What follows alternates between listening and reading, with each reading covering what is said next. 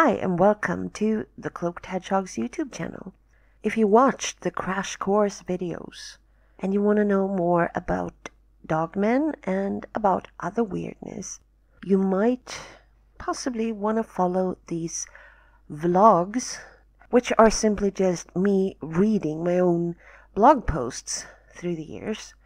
They won't be exactly as I wrote them on the blog.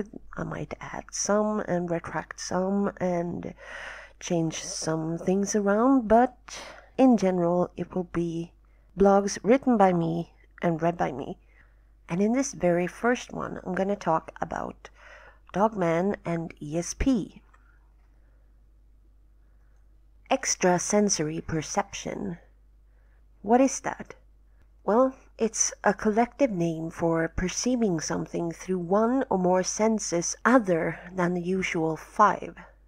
But do we really have only 5 regular senses? Is sight, smell, taste, hearing, and touch all there is? Well, no. Some neurologists claim we have 9 senses. Some say it's more like 21. Some senses fit within the boundaries of one of those 5 basic ones, such as touch, which also includes perception of pressure, heat, and pain. But then there are other recognized senses, such as interoceptive ones, like equilibrioception. Think of equilibrium. It has to do with balance and alignment and direction and acceleration and gravity. There are organic senses, which are senses of internal condition, like hunger and thirst. And there is proprioception, which is the perception of the position of the body parts. As in, you don't have to look at your hand to know if it's up or down. You can feel that.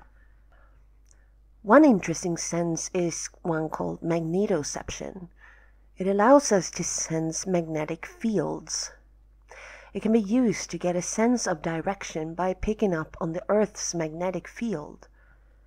Birds, for instance, have a particularly strong sense of magnetoception, which allows them to migrate all across the world and still find their old nesting spots.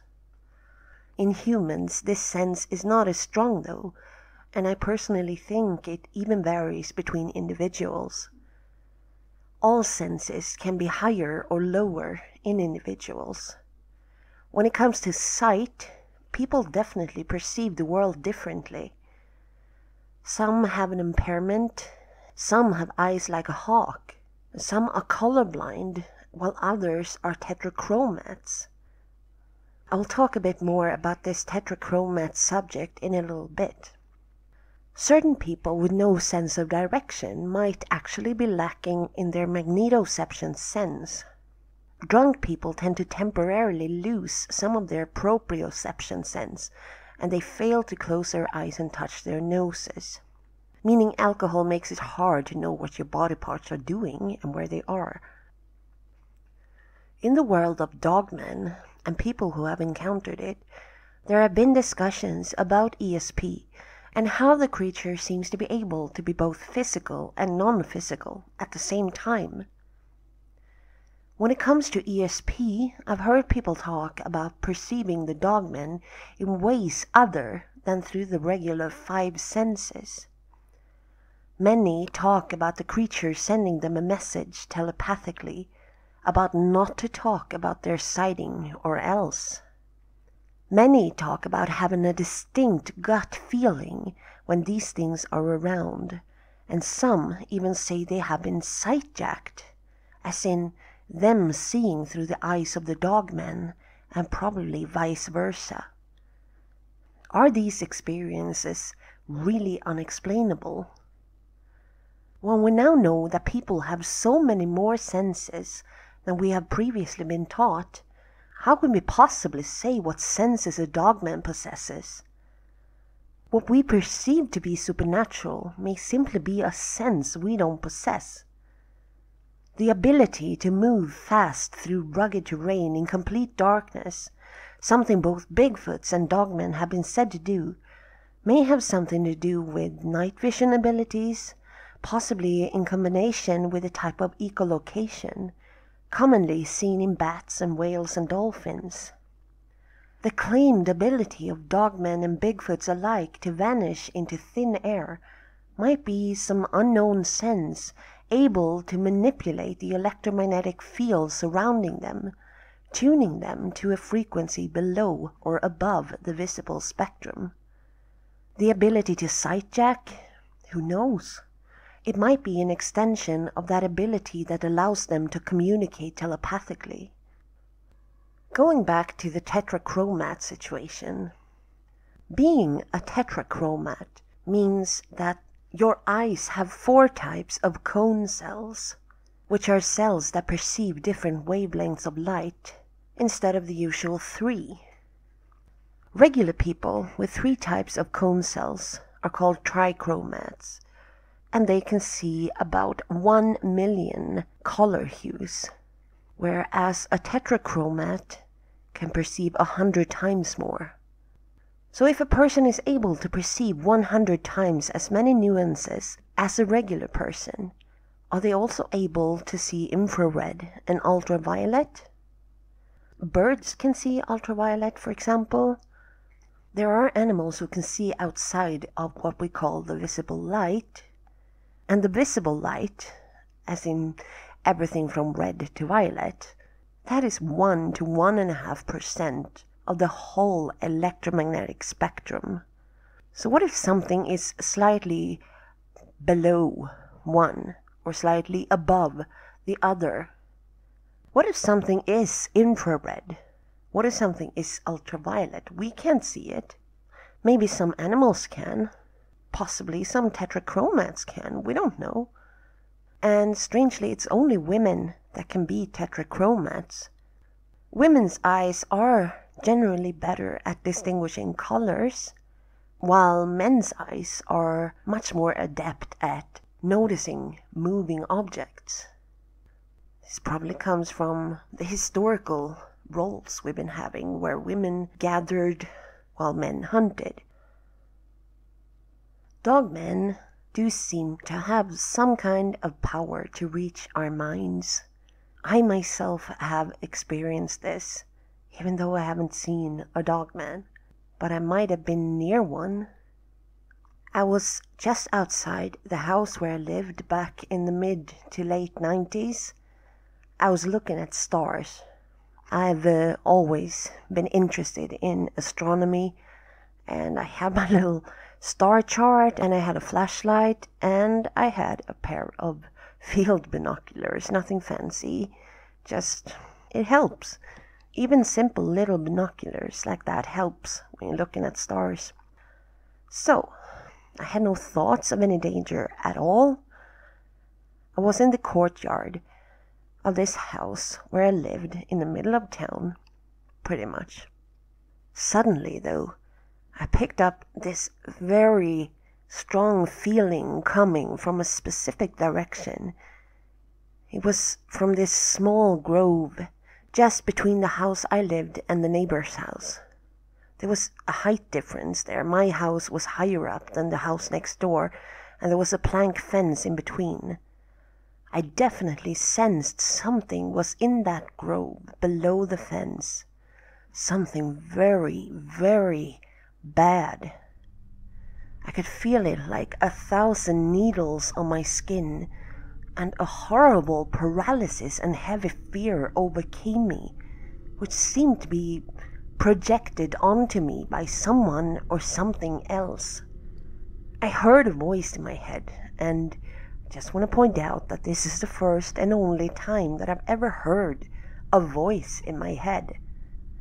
And strangely, after I calmed down and thought about it, I realized that this voice was my voice. I heard my own voice in my head, and it said twice, "Go inside. Do not run. Go inside. Do not run." So I went inside, and it was maybe 25 meters to walk, and every centimeter of that felt like I had hellhounds on my heel. Oh, I felt so much in danger. Oh my God, that was horrible. Horrible, horrible. So anyway, I got inside, eventually locked the doors. I closed the skylight window I had, and I sat on the bed, and I calmed down. And after about 10 minutes, I thought, God, what was that? Gosh, I'm just an expert of making myself panic. My goodness, there's no danger. I'm in the middle of town. Come on, get back out there. I opened the skylight window again, and immediately I heard this god-awful howl coming from the cemetery, which was a block away, half a block actually, away. Let me tell you, that window was closed again really fast. I've also felt them in the ether, as I call it. While I'm studying this subject, sometimes I can sense something that I perceive as tentacles of energy searching through the ether. Kind of. It's very hard to explain. I can feel those tentacles. They may not be close, but I can still feel them somehow. They're searching for the one, searching for them, which would be me. The more I read and studied, the more I could perceive them coming closer. So I would take breaks when I felt them coming too close. I would do something completely different for a few days. Back when I was working on those maps, I mentioned before that I first created those maps for myself on my own Google Earth. When I was gonna transfer all that to Google Maps engine map thing you see today, things got a little bit too intense, because it took months to transfer. Months of 16-hour days. It was from the moment I got up, and thankfully I'm on disability, so I don't have an actual job that pays to watch for, so I can do what I want. It comes with a price, obviously, but I'm not getting into that. From the moment I got up till the moment I went to bed, I was doing that for months. I could feel the tentacles. I ignored the tentacles. I wanted to finish the maps. One day, I could feel there was a connection made. I could feel it distinctly. There was contact.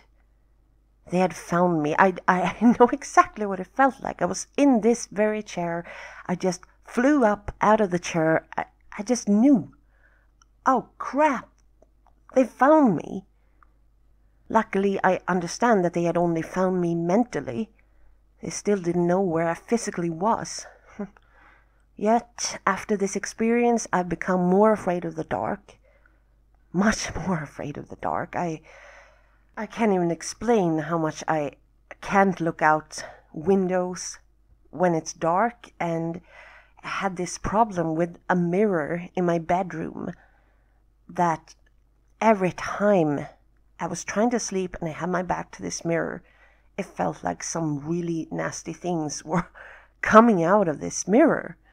I knew it was probably my imagination, but it was always there. I couldn't get rid of it. I tried for a month, and finally I just had to get rid of that mirror. I couldn't have it there. I never look out a window at night. I sometimes force myself to do it because I don't want to live in fear of anything, but darn, it's hard now. There was actually a somewhat funny story. It has to do with my fear of the windows at night. I was sitting here in front of the computer. I wasn't doing Dogman stuff. Well, in a way I was. I was building for Sims 3. I don't know if anyone knows that, but I don't always do Dogman stuff. Sometimes I build houses for The Sims 3, which I upload to a place called The Sims Resource, where I go by the name Prickly Hedgehog. And I was building a house while listening to an episode of Dogmen Encounters, because for some reason those things go so well together. I don't know why. I built the best houses when I listened to Dogmen Encounters at the same time. So I was sitting there, and I know which episode it was. It was a two-parter, sort of. There were two guests. One was a scout leader or something, and I don't remember what the other one was, but he was imitating a growl that he had heard. And he had just done this like a minute before. And I was sitting here, and my window was ajar because I don't like heat at all. So, plus I love fresh air, so my window is always ajar. And I don't like that when it's dark outside, but it was ajar. And outside my kitchen window is like a picnic table that people can sit and eat and do stuff. And I live in an apartment. There I was, completely absorbed in this horrible story of Dogman Encounters and this man imitating this growl, when I hear the bloody same growl coming from just outside that ajar window of mine. And I screamed. I screamed in English for some absurd reason. I remember I got up out of my chair and I screamed, "Oh my God!" And I did that, and then it took me like 2-3 seconds, and then I had to go check. Because I have to face stuff like that. I just have to. So I screamed, I thought for 3 seconds, and then I went to the window. I yanked up the blinds. I knew there was going to be a dogman there. There was no dogman there. There was a friend of mine, the bastard, who thought it would be a wonderful idea to come and scare me. Oh, remind me to kill him. Remind me to kill him so much. That was me. And let me just say that this fear of windows at night did not get better after that. But it was a little bit funny now. It wasn't funny then at all. Anyway, to conclude, I trust my instincts much more these days, and I try to hone them. Instincts are senses as well. We may not have a name for them yet, but it will come. I've always said that the supernatural is only supernatural because science hasn't named the real phenomenon yet. But there is still more to discover, very, very much more. But even today, many supernatural senses can be explained as a combination of many of the senses I wrote about, like the ability to pick up on fluctuations in the magnetic field, the human echolocation sense, etc. So don't go discounting something without researching it first. Alright, I have no idea if this will be of interest to anyone to listen to me reading my posts, but we'll see if 100 people watch this, or if it works reasonably, I might continue, and we'll see how this goes. Anyway, whatever you do, be safe, take care, and I'll see you next time.